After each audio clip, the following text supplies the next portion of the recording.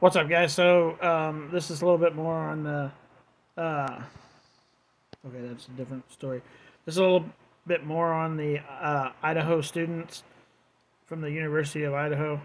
Uh, the surviving roommates summoned friends to the residence because they believed one of the second floor victims had passed out and was not waking up. Hence the 911 call at 11:58 a.m. requesting aid for an unconscious person. It's weird. Like, if it was a stabbing, like they're saying, guys, wouldn't you realize it was more than just an unconscious person? Like, I would think that, but I mean, I guess maybe not. I don't know.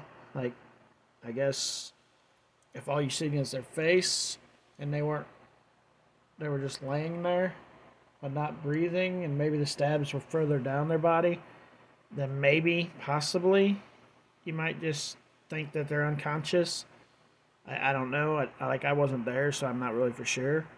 But man, that sucks. That would be suck to find one of your friends like that.